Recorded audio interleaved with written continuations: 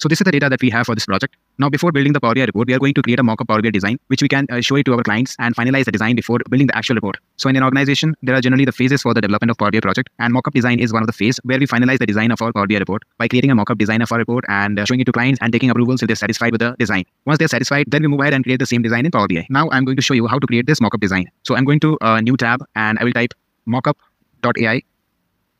Click on enter. You can try for free or you can log in. So in this Mokkup.ai, there are many pre-built templates. So suppose if I'm creating a project in marketing domain, so we have some project templates which we can utilize. We have some templates related to marketing dashboards, and this is sales dashboards. If you're building something in the finance domain, then you can check this finance domain. So there are many reports, and you can directly pick a report which is suitable to your requirements, and you can directly click on edit and use this template. In our project, we are going to create a project from scratch. So let's go back. So I'm going to create a new project. So you can go to this project section and you can click on create new. I will give any name, let's say UK train right analysis, and click on save changes. So it has given me a canvas. I'm going to add a header.